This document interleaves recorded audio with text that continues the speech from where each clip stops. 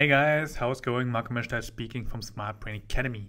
Now in today's video I want to give you another YouTube tutorial, or I call it YouTube Basic, okay? Because there are so many features in YouTube. I mean, I use it every day as a consumer, as a producer, but still I can find new features not every day but really often, okay? Now, in today's video, I want to show you how you can edit an existing video in YouTube. Okay, you also can call it, you can trim it. And why you should do that? Because sometimes maybe you have a video, a really popular one, an older one, and information in there are outdated, or some information, okay? And then actually you should, or you have to take it down, delete it, and upload it new with the updated information. I mean, you will lose all your stats if you do that. Better is to edit it in YouTube and keep the video and keep your stats. Now I'm going to show you how to do it. Let's see. Let's take this one. And you can see this little task line here, or task list, and you have a button called enhancements. Just click it, bang, and you will see you are now on a page, and you have some really cool features in here. You can fill the light, contrast, color, temperature, saturation. I love this one. It's slow motion. Let's see. I don't know what's happened, why I can hear it, but actually it will slow down your video, of course, because it's slow motion.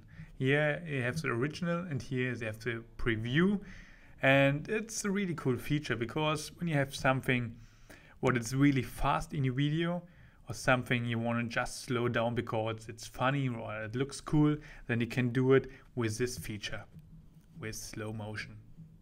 Okay, and here's actually the button I'm talking about. It's a trim button, okay? Trim out parts of your video. Just click it and you have the video again. And let's see. Now you can find the part you want to split out. I mean, it's the same like, for example, in Windows Movie Maker or Camtasia or whatever, using iMovie, I'm using iMovie. And you can, for example, take this one and then split it, okay? Let's see. I mean, you can also do something like that, okay? You can reduce it. You can split your video. And for example, when you split it here, okay, at 1 minute, then you have 2 videos, and you also can split it then at 1:18, and then you can take out the part between, okay? That means have a look before on your video what you want to take out, and then just, yeah, split it. If you did so, then you can actually save it, done, confirm, change it over here. And then you can revert it to original or save it as a new video. Okay, it's also pretty cool.